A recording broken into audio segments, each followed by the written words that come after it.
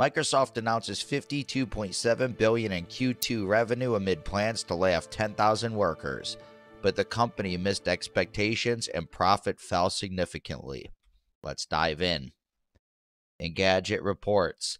Like many big tech companies, Microsoft is preparing for the worst after announcing plans to lay off 10,000 employees in the upcoming third quarter. It turns out that the company's second quarter was a mixed bag. It earned $52.7 billion in revenue, which was up 2% from last year, but a slight miss from the $52.9 billion an analyst expected. Profits fell by 12% to $16.4 billion, a trend that may continue throughout the year. Despite the faltering PC market, Microsoft has been riding high on cloud revenue for years, and that seems to be continuing. Its intelligent cloud business was up 18% from last year, reaching $21.5 billion. Microsoft's belt tightening didn't stop the company from potentially investing $10 billion more in ChatGPT creator OpenAI. Yet another sign that AI is going to play a major role in its future projects. The company plans to add ChatGPT to its Azure OpenAI service soon, and it's reportedly planning to integrate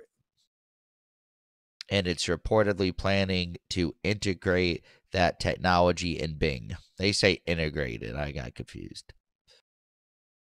Microsoft's more personal computing division, which includes Windows, Xbox, and PC hardware, fell by 19% year over year, hitting $14.2 billion.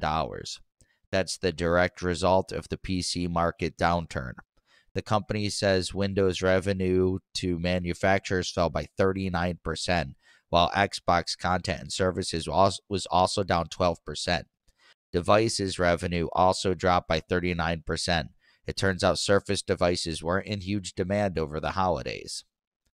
The surprisingly strong performance in Microsoft's key Azure cloud business was enough to ease worries surrounding a steeper deceleration path on cloud optimization, sending the stock higher, said Jesse Cohen, senior analyst at investing.com.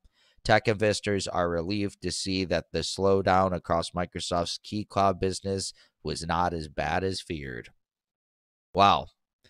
So the economy is definitely getting hit hard. So the tech industry is really just everybody's getting laid off. Tens of thousands from Amazon, 10,000 from Google.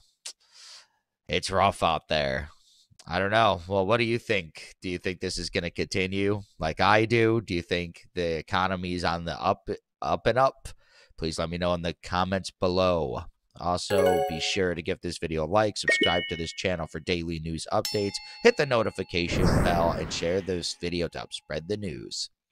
Definitely appreciate you watching this video, and I'll see you in the next one. Peace.